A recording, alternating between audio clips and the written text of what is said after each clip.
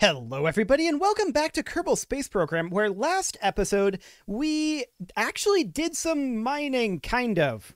We intercepted an asteroid and redirected it and impacted it into the moon. So that's something, anyway. I'm not sure that it's actually asteroid mining, but it's adjacent. Do we have anything in here?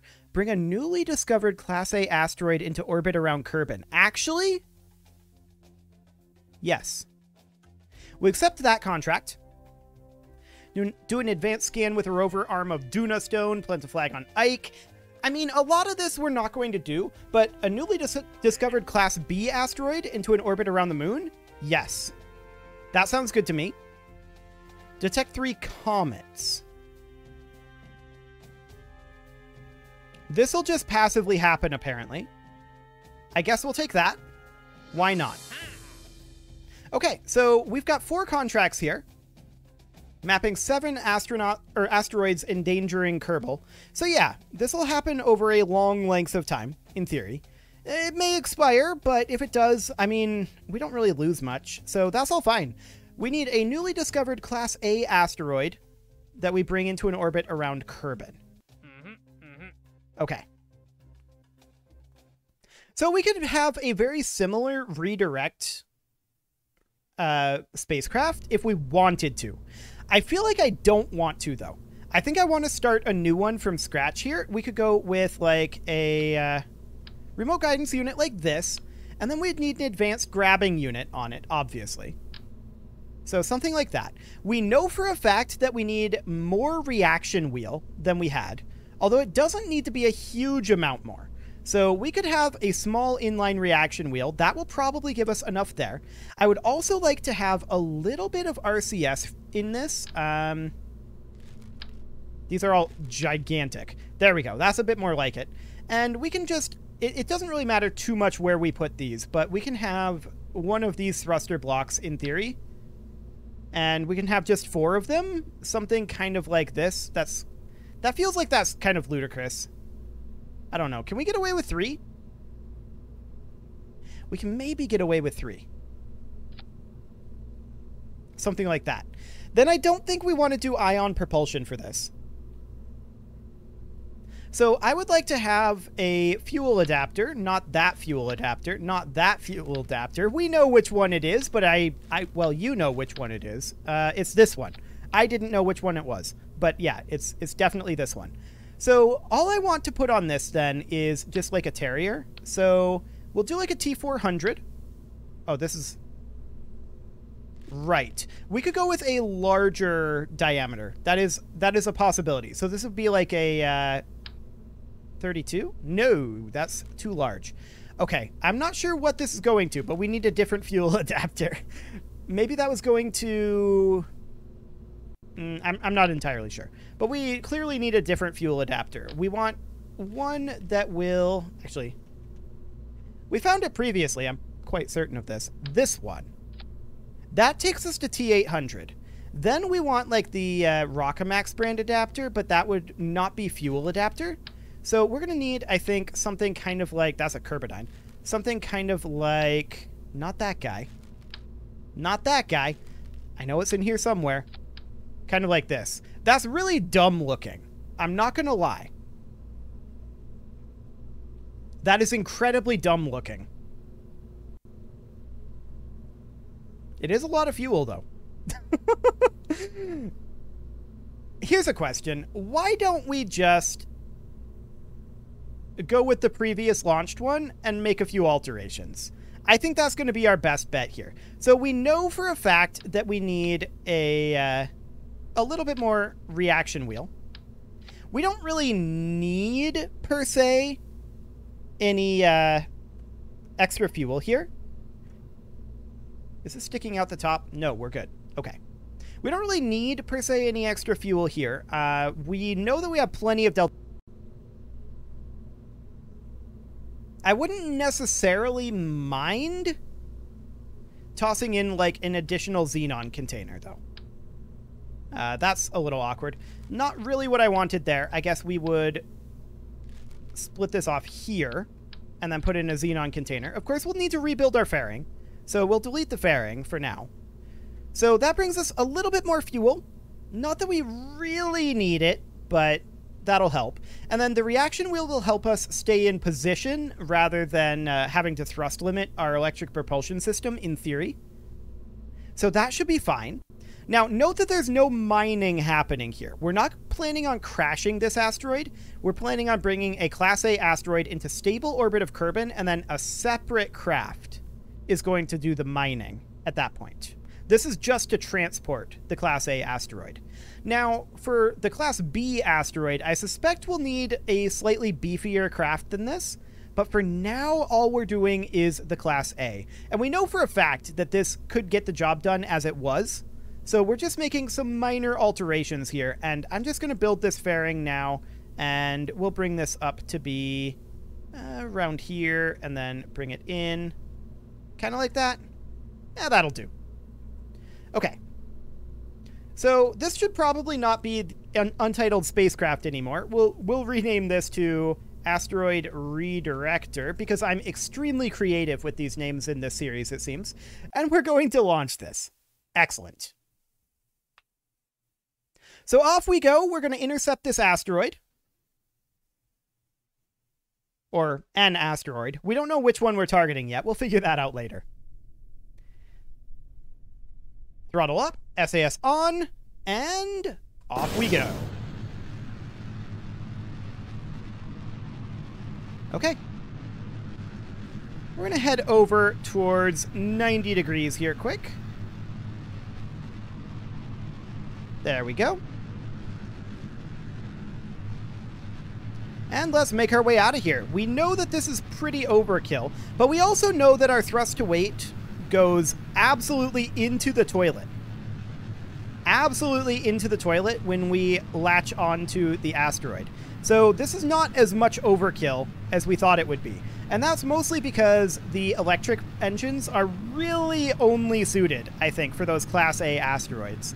I think we're going to need beefier engines if we're going to try to move a bigger asteroid than a Class A. So that'll be fine. Apoapsis height is currently 25 kilometers. And we've got about 10 seconds left in our side boosters here. 5 seconds left. Okay. Off go the side boosters, and let's just head directly to the horizon at this point.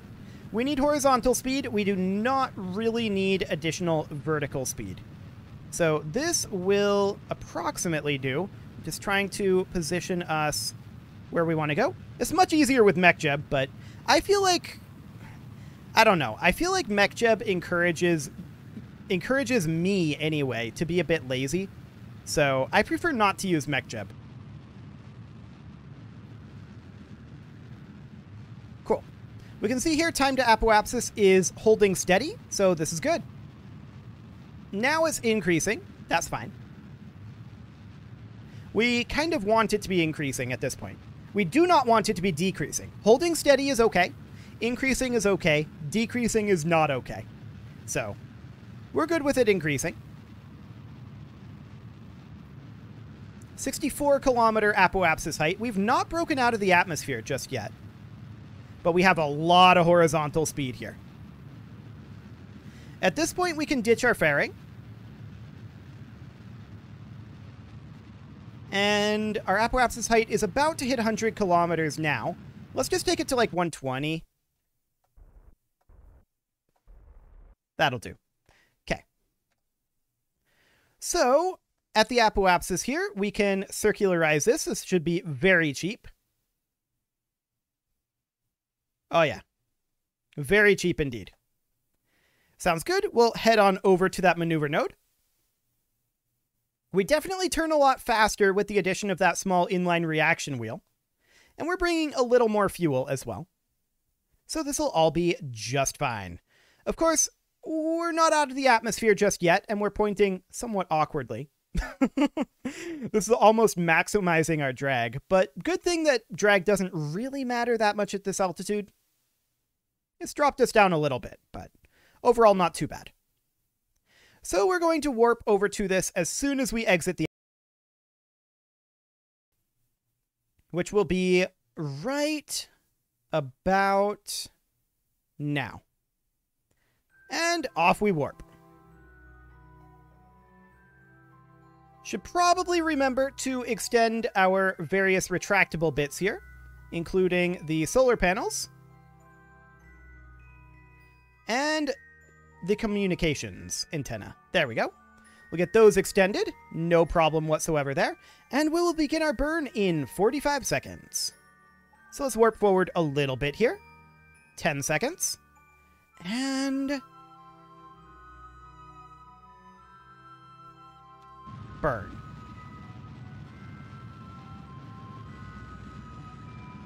And we are in orbit. This is close enough, and at this point, once again, I'd like to slingshot around the moon. That is definitely the most efficient way, or a more efficient way anyway. I'm not really comfortable calling it the most efficient way, but it's a more efficient way to exit the Kerbal system. This timing is definitely a little awkward. I don't want a normal burn in there. I just wanted to move when we were performing this burn. Okay.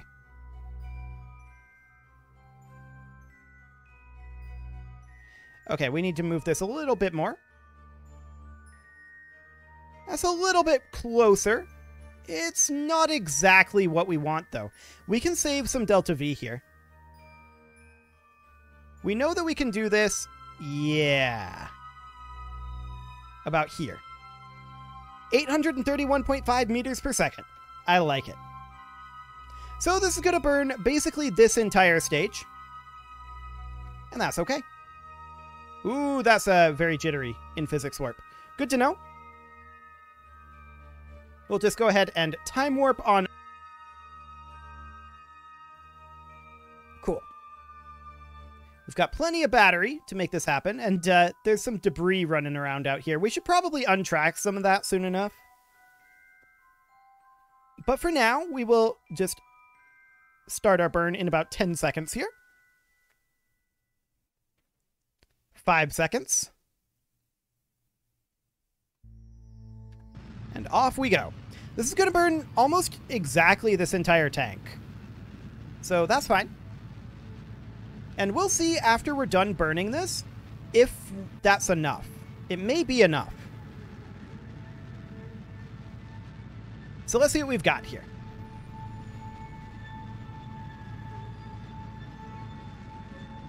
$200 meters per second to go. 100. Ooh, lacking 7.3 meters per second. Okay. Well, let's finish that off. I overshot a bit, actually. For some reason, I expected this to be a lot lower thrust to weight than it was, but let's just bring this... Actually, we don't need to bring it back. That's completely irrelevant. We're going to just warp over to here. Moon, we are coming for you. Kind of. We're coming for your gravity. We require a little bit of your energy. Not enough that you'll notice, probably, but eventually it would add up, in theory. Gravity assists do take energy from the celestial body in question, so that's exciting, but it's a very minuscule amount. Okay. So, at this point, we are going to warp to our escape, and we also need to find ourselves a Class A asteroid. Let's go ahead and warp out over this direction while we are waiting. Or while we're searching, rather. Class C, Class B, Class D.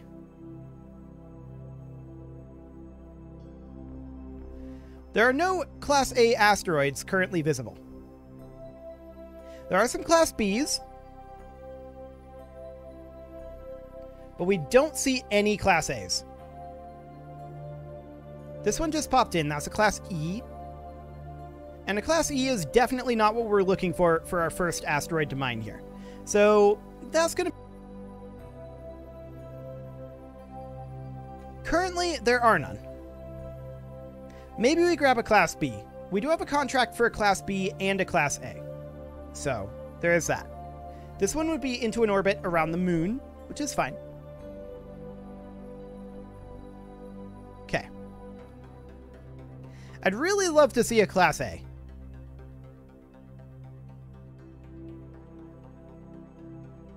I mean, there's not going to be anything new over here. We could just warp up over this way about 30 days. A Class E just popped in. A Class E up here. Okay.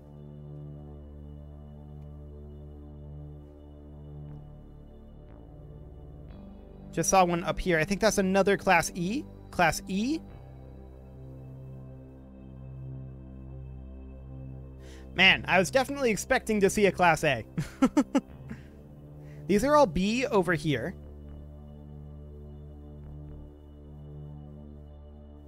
Indeed. Class D, Class C.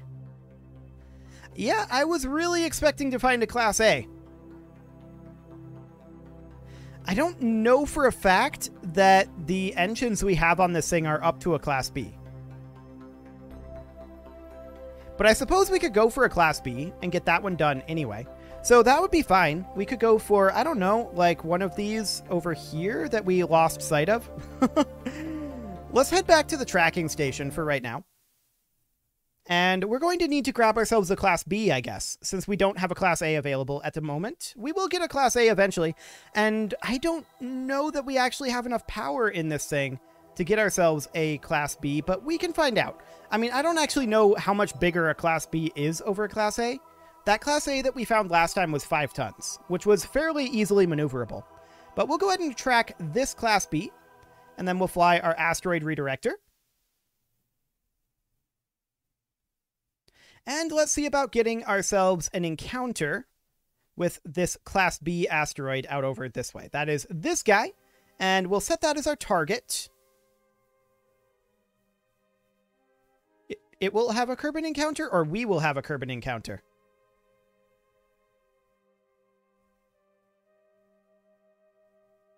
Interesting.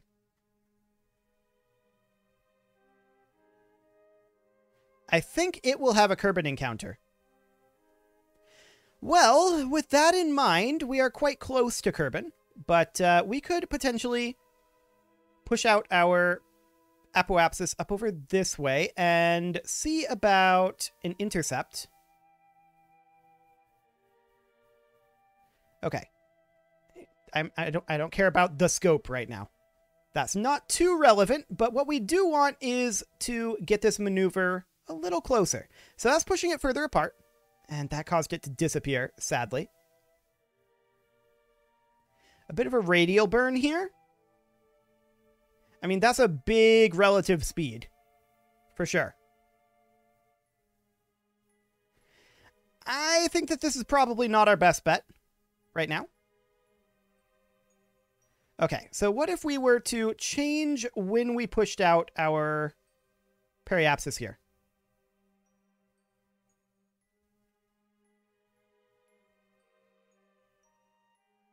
Okay. Sooner the better. Sounds good.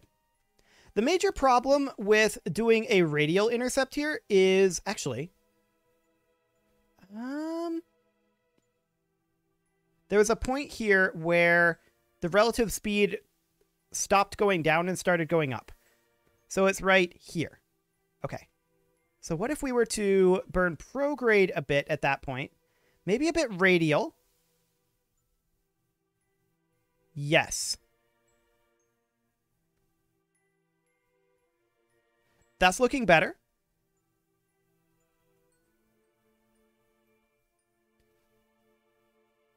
At least a little better. Yikes. Okay, that relative speed is going way, way up now.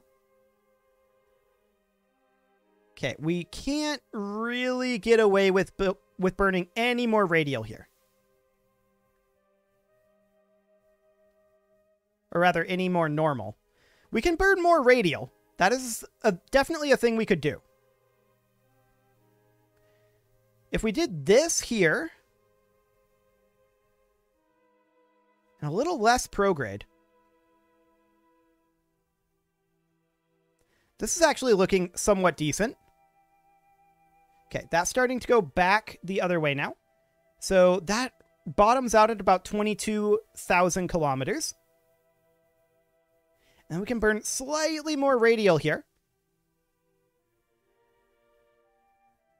A little bit less prograde. Okay, gotta go to mouse scrolling at this point. 700 kilometers. 500. 250.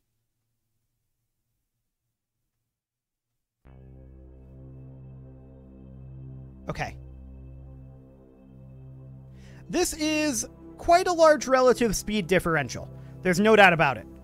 But this is, I think, going to be fine. In theory. Emphasis on the in theory. Assuming that this Class B asteroid isn't like 50 tons or something. 500 tons. We'll see. So that's only like 56 kilometers away. That's definitely close enough for a get closer burn.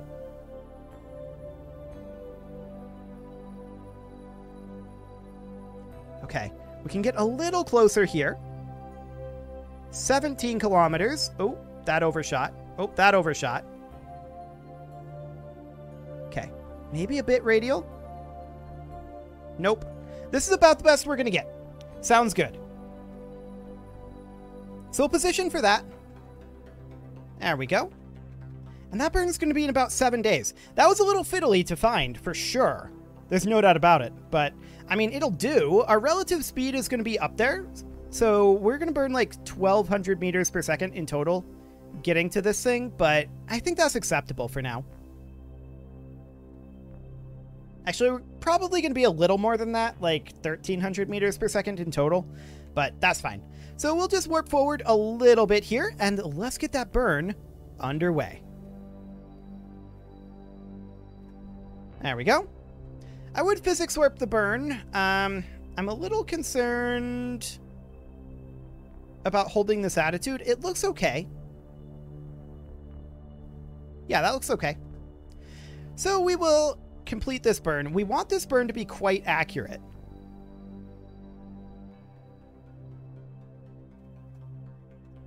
There we go. What do we got?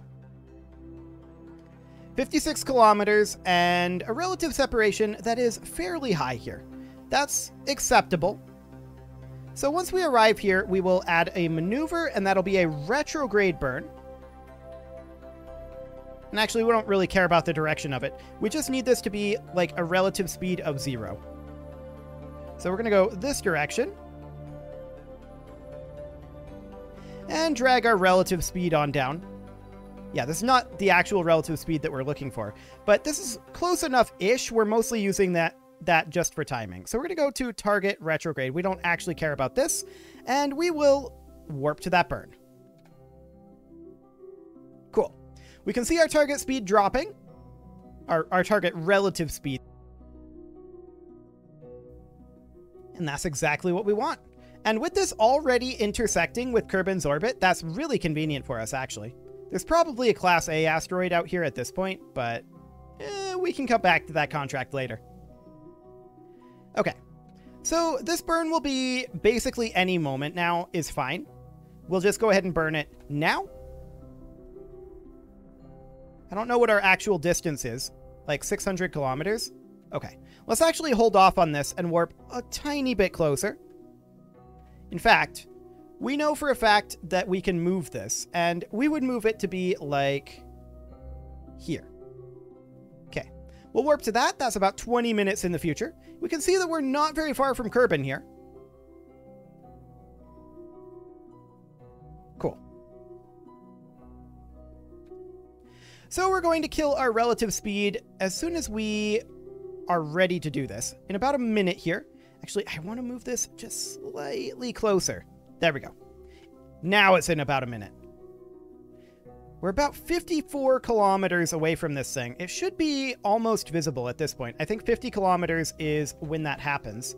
So we're going to do 5, 4, 3, 2, 1, and burn. We're going to kill our relative speed. And then we're going to have to get closer to this thing, of course. You can see right now we're getting further away. But we will have this burn done very shortly. This doesn't matter here. All we care about is this number hitting 0. 100 meters per second to go. Okay. 2, 1, and 0. Okay. So now we are holding firm about 55 kilometers away from this asteroid. Let's go ahead and point towards the target. It is... Oh, there it is. Okay, cool. 55.9 kilometers away. And let's get ourselves a bit of a get closer burn. So, we're going to bring this up to be, I don't know, maybe like 5 meters per second. That's probably fine. And we'll just keep an eye on this here. We'll warp in.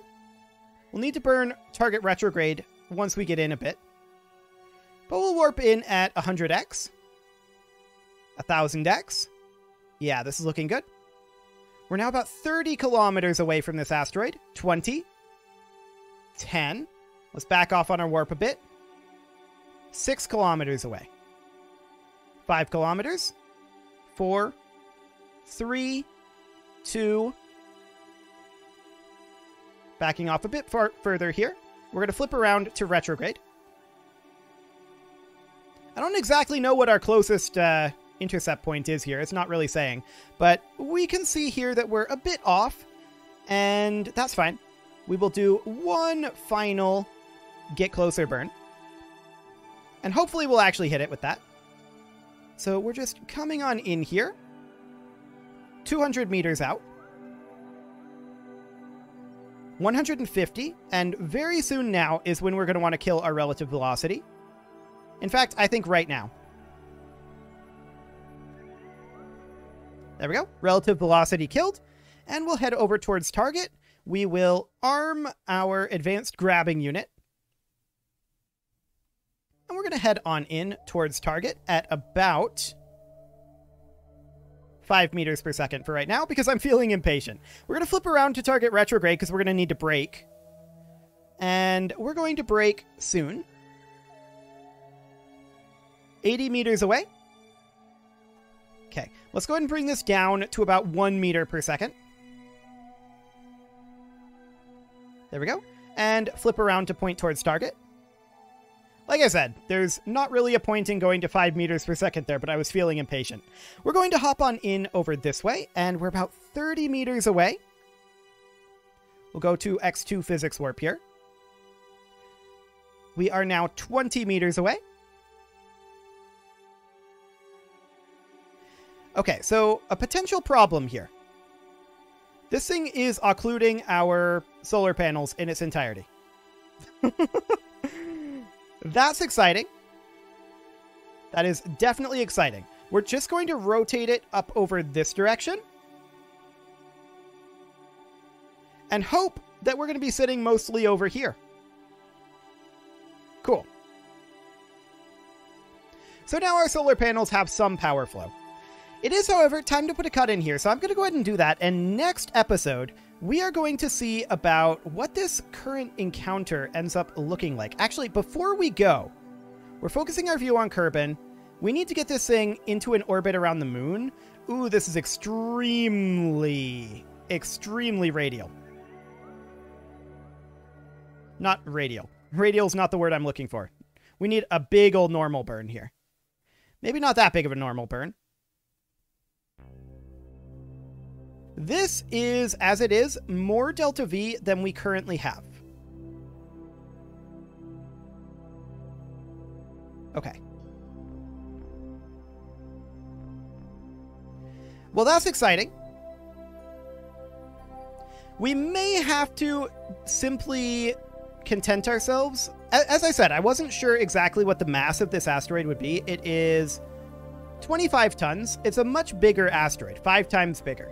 So we may have to content ourselves right now with just capturing it here, like so. Just doing a very minimal capture. And then we, like, detach this guy, and we bring another tug in. That may end up being what ends up happening. And we just try to get this as close to the moon as we can, but we'll see. It is time to put a cut in here, so I'm going to go ahead and do that, and next episode, we will work on this capture.